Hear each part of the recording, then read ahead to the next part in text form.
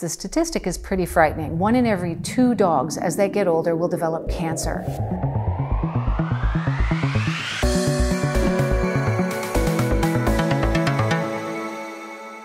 One of the things I'll tell most of my clients right off the bat is don't forget that everyone in the pet food industry really wants to sell you something. And you have to be able to tell if that something is going to make your animal healthy or not. Most of the pet food that is on the market today is an ultra-processed kibble food. The problem with this is we know in human medicine that ultra-processing is in fact associated with many health problems. And for some reason in the pet industry, we say, oh no, it's fine, you should be feeding an ultra-processed food. Right now, I know in the United States, the statistic is pretty frightening. 1 in every 2 dogs, as they get older, will develop cancer.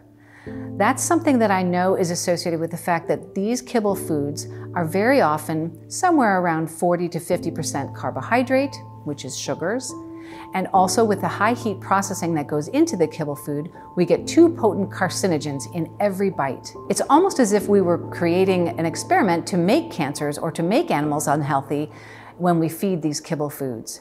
The fresh food industry is increasing dramatically. The reason for that is not because it's a fad or because it's something like, oh, it's so cool. It's because it works.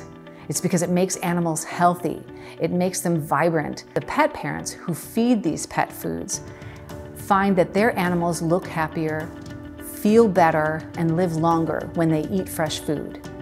The kibble foods that you have may be very convenient and easy to pour out, but the minute you open the bag of kibble food, that food will start to oxidize and the fats in there are going to start to go rancid a lot more quickly than people think. Having a fresh food, you never have to worry about something like that. You're taking it out of the freezer with each meal, and it's going to be as fresh as it can be. At Furchild, we're very careful to put together a recipe that provides all of the nutrients that you need, and not just the minimum amounts that are required to create a balanced food and to write it on the label, but the optimal amounts, the amounts that actually make an animal super healthy and have them have the longest and happiest life that they can have.